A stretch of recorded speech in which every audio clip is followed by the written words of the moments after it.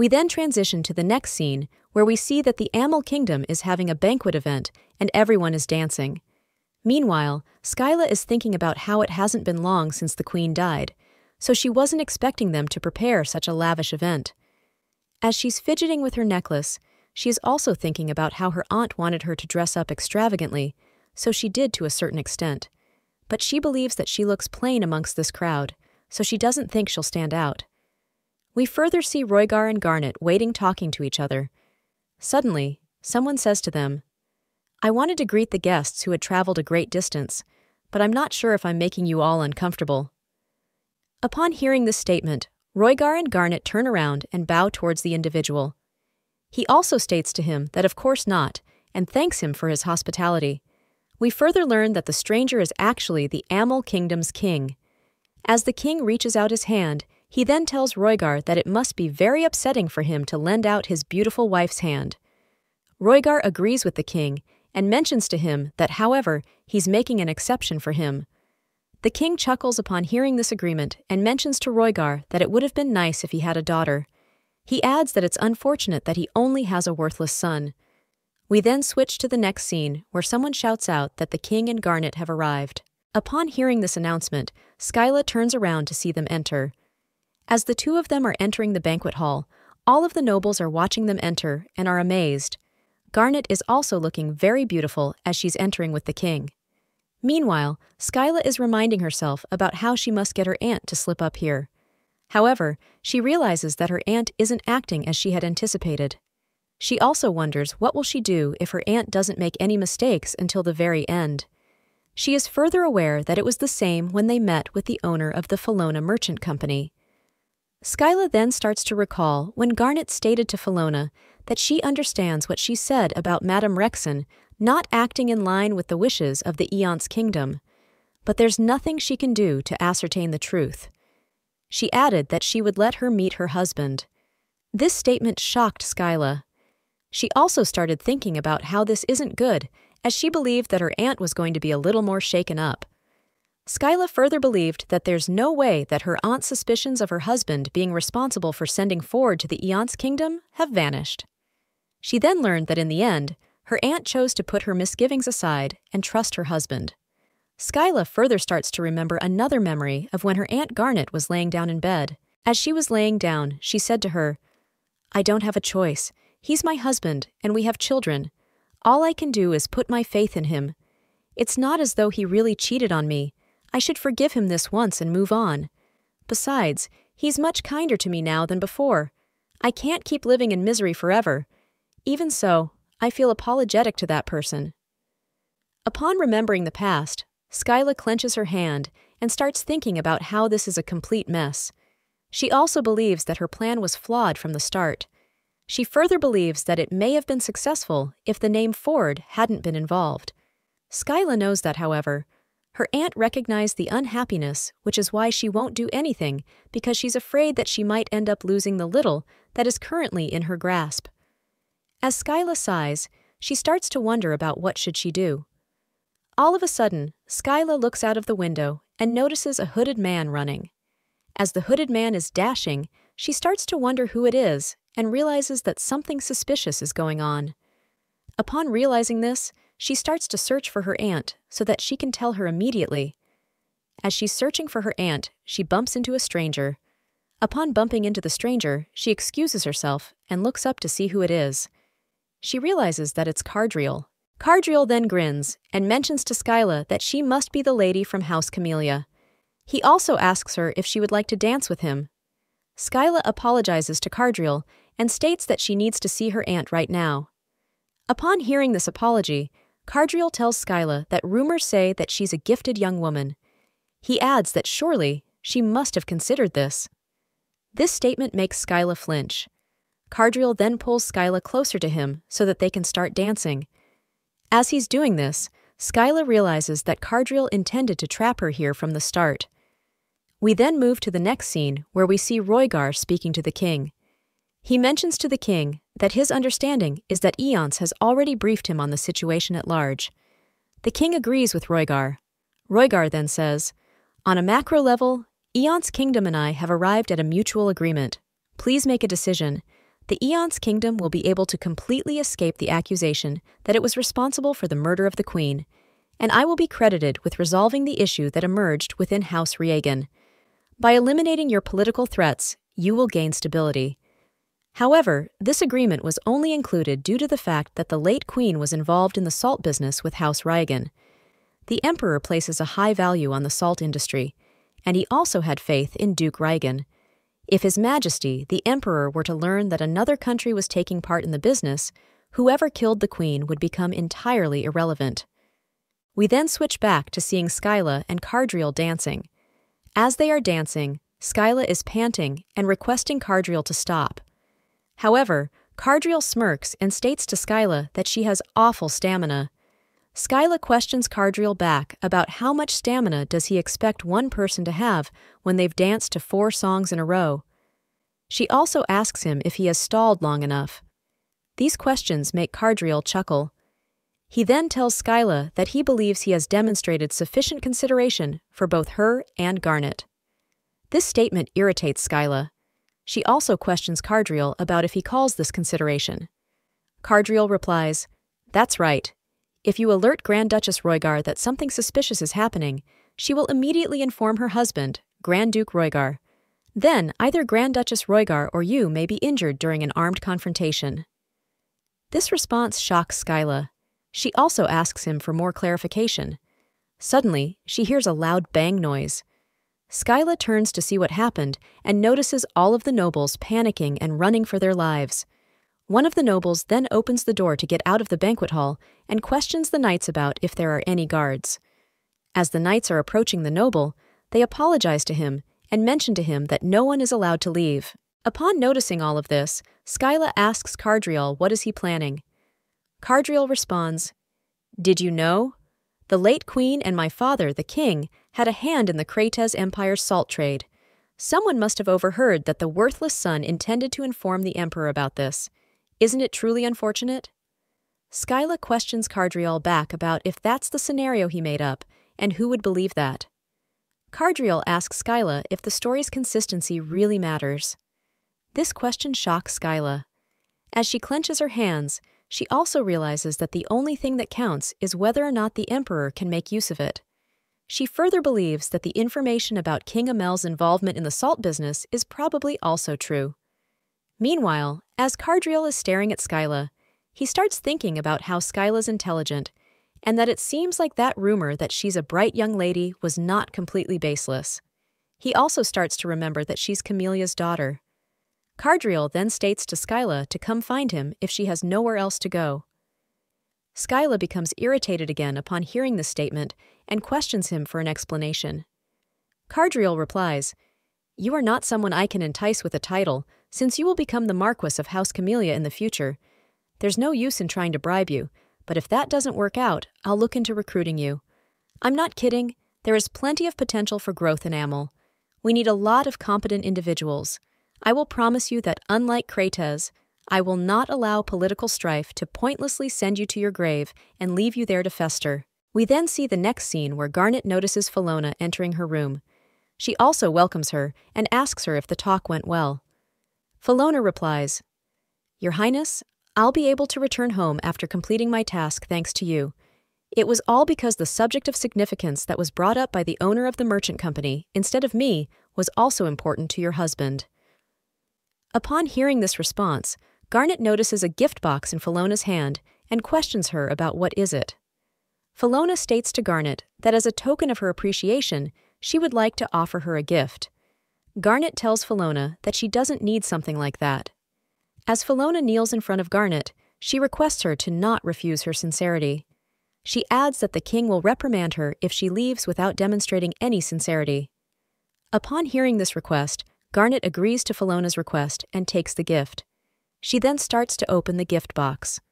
Once she opens the box, she thanks Felona and notices that there is an engraving of a sun and moon and a message that says, "Eternal moon, illuminate the world." We further learn that the patterns of sun and moon are common. However, the imperial moon symbolizes the empress, and a long life is a blessing reserved for the emperor and empress alone. The moon with 3 stars symbolizes Garnet and her children. Felona then mentions to Garnet that she's giving this to her in advance. It's to express their faith that she and Roygar will have a glorious future. Garnet thanks Felona. As she's squeezing the box, she also wonders if it's really all right to accept this. Suddenly, Garnet hears a scream which causes her to jolt up. She also asks what is the matter. Meanwhile, we see a bunch of knights stomping into the banquet hall with their swords out. We then transition to the next scene, where we see Cardriel questioning the knights about the royal guards. One of the knights states to Cardriel that they have subdued them, and that the guard captain surrendered. He adds that both parties collectively suffered a mere 3 casualties. Cardriel tells the knights that he guesses they had no will to fight. He adds that it seems like they realized it's too late now, and that there's probably no reason for them to put their lives on the line, since they don't have a queen. As Cardriel puts his hand on his gun, he asks the knights about the Krates imperial army. One of the knights mentions to Cardriel that a battle broke out in the port. Cardriel then states to the knights that the situation will become tough if it escalates. He also commands them to close the gates and prepare a strong defense. He adds that he'll go with a response from Roygar within 2 hours. Cardriel further questions the knights about what became of Eonce's informants. The knight tells Cardriel that they are still in pursuit of them, and sincerely apologizes. Upon hearing this apology, Cardriel mentions to the knight that they're probably long gone by now. He adds that they should forget it, as they will likely return as soon as they have fully comprehended the situation. All of a sudden, Cardriel becomes surprised as he notices ladies blocking the door. One of the ladies then asks Cardriel if he really believes he won't face any consequences after committing such a rash act. Cardriel reassures the ladies not to fret.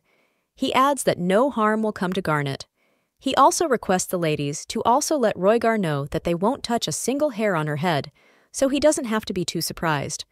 The lady is speechless upon hearing this request. Cardriel then commands the knights to follow him and to not lay a finger on them. He adds that they are heading straight for the king. Cardriel further bursts into the room where Roygar and the king are. Upon the king noticing Cardriel, he questions him about what's the meaning of this. Cardriel ignores his father's question and starts to clean his ears. After that, he requests Roygar to accept his sincere apologies for dragging him into this. Roygar asks Cardriel what is this all about. Cardriel responds, "I feel ashamed to tell you this, as it is a disgrace to my house and my family, but it's also not completely unrelated to the Empire. You had to make the long and arduous journey to the south because an issue arose due to the king interfering in the distribution of Riegan salt, which he attempted to conceal until the very end, while knowing that Emperor Gregor had explicitly forbidden it. Please accept my sincere apologies. Had I known in advance, I would have promptly notified the Emperor and taken the appropriate measures." Roygar is shocked upon hearing this response. As Roygar is disgusted of the situation, he starts to realize that his plan is all ruined. We also learn that his plan was to advance the Imperial army and launch an assault on the king's army and Cardriel before dawn. He further couldn't believe that there would be a counterattack. We then learn that in this situation, the Emperor will merely disregard Roygar's accusation that Cardriel is the queen's assassin, since he does not want conflict. Furthermore, the prince must have previously sent updates on the salt trade. If King Amel is presented as a scapegoat along with evidence, and Krates is offered significant compensation, then the Emperor would be pleased with such a conclusion, including the fact that, rather than accomplishing anything, Roygar made a mistake. Cardriel then requests Roygar to retreat to his room and relax. He adds that when matters have calmed down tomorrow morning, he will pay him a visit. Roygar is speechless upon hearing this request. Meanwhile, the king questions Cardriel about if he really believes that murdering his parents to ascend to the throne won't come back to bite him. Cardriel states to his father that he does think about it from time to time. He also asks him about why is it more serious for someone to murder their father than their son. This question makes the king call his son a bastard. Cardriel then says, "Please do not fret. I will neither kill you nor usurp your throne. Although, I can't predict what the avaricious Emperor of Krates will want." Upon hearing this statement, the king shouts at Cardriel that he doesn't know anything about that business. As Cardriel is smirking, he tells his father that he should at least know something about anything. He also commands his knights to take his father to the room that they prepared, and that there is some cleaning to be done here. The knights agree to Cardriel's command and grab the king. As they are dragging him away to the room, the king shouts out to Cardriel that he's not going to last long. Once his father is gone, Cardriel mentions to one of the knights to honor the dead by holding a funeral for them. The knight understands his orders and agrees with Cardriel. We then fast forward to 2 weeks later and see what's happening in the Krates Empire. We see that the emperor is crumpling a paper and is shouting at the nobles to tell Boyden to take Raigan's family to jail immediately, as well as his relatives, acquaintances, and guardians that he brought in. He adds to remove each one of them from their positions. Upon hearing this statement, the head butler requests the emperor to calm down as this is harmful to his health. However, the emperor doesn't listen to the head butler and instead smacks him with pieces of paper. One of the nobles then asks the emperor about what should they do with the investigation team. The emperor replies, "What do you think? Summon them immediately." He also starts thinking about, he can't believe that the ledgers of the salt business were sent. The emperor further believes that there's no way that documents of this value weren't used as material for negotiation. As he presses his neck bad on his chair, he realizes that the fact that these were sent means that there was no negotiation in the south, which means that Roygar is involved. We further learn that the emperor had already expected Roygar to try and steal some of the Raigan salt. He disregarded it with the exception that he would be able to moderately handle the situation. But there is a limit to the emperor's tolerance for Roygar's actions. The emperor then states to the nobles that this is absurd. He adds that it wasn't a business dealing in textiles, silks, or grains, but rather salt. The emperor also starts to wonder about how, in addition to selling the final salt product, isn't Roygar aiming to acquire the entire raw salt industry as well? As he clenches his hand, he further questions the nobles about how dare he attempt to meddle in the affairs of the salt business and the succession to the throne of Amel. Suddenly, one of the nobles interrupts the emperor. He also apologizes for interfering at a time like this. Upon hearing this apology, the emperor asks him what now, and if he's intending to bother him about some trivial matter right now. The noble responds, "How could I possibly consider doing such a thing? I intended to mention it from the beginning as it has to do with Duke Regan. He paid the correct amount of tax, but the adjustments to the ledgers, I deeply apologize." All of the nobles sitting at the table are shocked and disappointed upon hearing this response. The noble then says, "Numerous minor manufacturing facilities and warehouses were shut down. Instead, the data was manipulated to make it seem like output had grown at major factories. Duke Regan utilized his personal funds to supplement the reduced profits." This statement shocks the emperor. He also starts thinking about how there's no way that the manufacturing facility could have been closed, and that it's impossible that this could have persisted for a minimum of 5 years. As the emperor clenches his hands, he further asks the noble about when did he find out about that, and why is he only reporting it now? Upon hearing this question, the noble sincerely apologizes to the emperor and states that it was a foolish mistake. The emperor questions the noble about who asked him to apologize and how long has he been aware of it. As the noble is sweating, he replies, "I only recently learned about it. I became aware of this incident after the recent events, while I was conducting an investigation into Duke Regan's other businesses. I was unable to immediately notify you because, since it is true that Duke Regan replenished the state coffers with sincerity, I reasoned that perhaps he had a legitimate issue with his business and was using up his private assets without informing you. But if it's true that the salt industry has expanded to this extent, then this ledger—" Upon hearing this response, the emperor tells him enough. He adds to just look into everything in the documents of the finance ministry and report back. As the emperor sighs, he further decides that he can have the secret police handle the rest. The emperor then waves his and shouts at all of the nobles to leave now. The nobles understand and start leaving the room. As they are leaving, another noble questions the blue-haired noble about if he's all right. As the blue-haired noble is chuckling, he apologizes to the other noble for displaying such an unsightly side of himself and that it was all his fault. He adds that his intention was to first check with Regan before informing the emperor.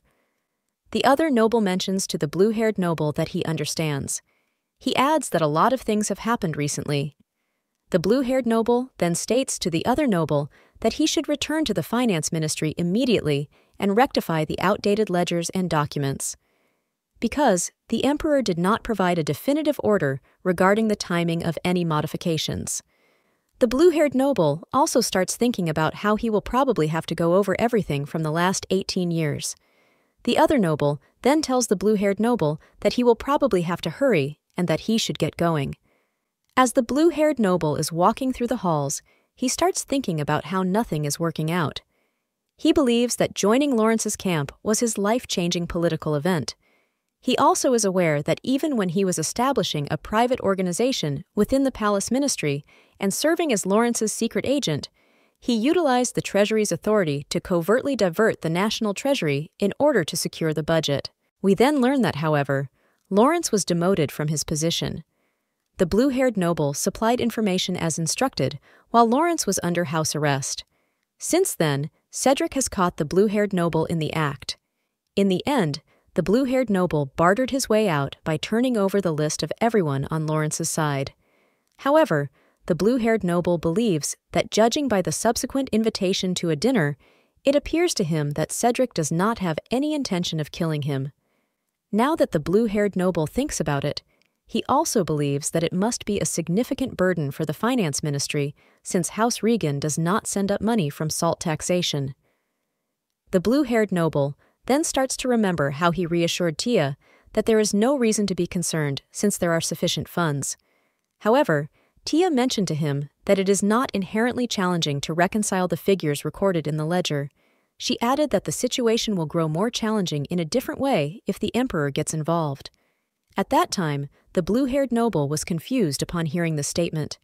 We are then back in the present, and as the blue-haired noble starts to feel chills, he starts thinking about how if he hadn't heard what Tia said at that moment, then he believes that someone other than himself might have revealed the issue with the ledger by now. Suddenly, someone asks the blue-haired noble about if he's returning to the Ministry of Finance. This makes him pause. The blue-haired noble then turns around and realizes that it's attendant Cobb. Cobbs then states to the blue-haired noble that it seems like he has some important business to take care of. Upon hearing this statement, the blue-haired noble starts thinking about how despite the fact that he serves as the head of secret agency and is the emperor's attendant, his status is unquestionably lower than his. He also couldn't believe that someone like him attempted to intimidate and threaten him. As the blue-haired noble clenches his hand, he is aware that Cobbs is the one who devised the plan to establish a network inside the secret agency and communicate with Lawrence while he was under house arrest. He further believes that Cobbs probably planned to put all of the blame on him. As the blue-haired noble takes a step closer to Cobbs, he decides that he won't let this happen. The blue-haired noble then tells Cobbs that the emperor will certainly let him know if he needs him. This statement makes Cobbs switch. The blue-haired noble adds that he revealed everything to the emperor and that there's no need for him to notify him. The blue-haired noble further starts to smirk and wonders about how even if Cobbs obtains the information first, what can he do besides sending a message to Lawrence? The blue-haired noble then turns around and starts thinking about how he can make that angry face all he wants. He also wonders if he thinks he would be scared because he found his weakness. Once the blue-haired noble sits down in his carriage, he further starts thinking about how it is now longer necessary for him to hold his head up high, and that his actions were rather small in comparison to the recent incident. The blue-haired noble also believes that Tia is 4 times more terrifying. We then switch to the next scene where we see what's happening at House Riegan's villa in the capital. Inside the villa, the Riegans are shocked and are wondering what the knights are suddenly talking about to seize them. Meanwhile, the captain is shouting at his knights to arrest them all this instant. He also mentions to his knights to arrest the family members and take the head of the family to the interrogation room. He adds to place all children younger than 5 years old in a designated temporary daycare facility and to capture the servants as well. We further see one of the servants dashing in the villa and is thinking about how things have gone awry. He starts to remember Roygar and realizes that it was a mistake to see him back then. The servant also believes that if he gets caught like this, he'll die from torture. All of a sudden, someone grabs the servant's hand. The servant asks the knight what does he think he's doing.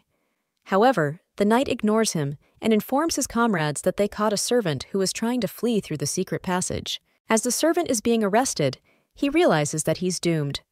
We then transition to the next scene where we see a lady outside in the rain and is begging the Empress to show mercy. She is also yelling and requesting her to spare her child. Meanwhile, her child is mentioning to his mother that they should go home. Upon the Empress noticing this, she creaks open her door. The lady also looks up. The Empress then starts to approach the lady with her lady-in-waitings. Once they are close enough to her, one of the ladies-in-waiting questions her about for how much longer does she plan to cause such a ruckus. Upon hearing this question, the lady bows to the Empress states that as his daughter, she shall pay for her father's sins. She also requests the Empress to forgive her. The Empress asks the lady that she's neither an heir nor a proxy, so what right does she believe she has to take her father's place? She also questions her about if she genuinely believes that she would forgive her if she apologized again. The lady responds, "I'm completely aware that this is a shameless plea. I will not dare to ask you to show mercy to me. This child is only 6 years old. Please, at the very least, save him. Please understand the sentiments of a mother. What did my child do to deserve this?" Upon hearing this response, the Empress steps closer to the lady and tells her that the child hasn't done anything wrong. She also gives the lady an icy look and questions her about where were they all when her child died. Please make sure to subscribe. Special thanks to all of my Patreon members. Why not watch another Manhwa recap on my channel by clicking on this video right here?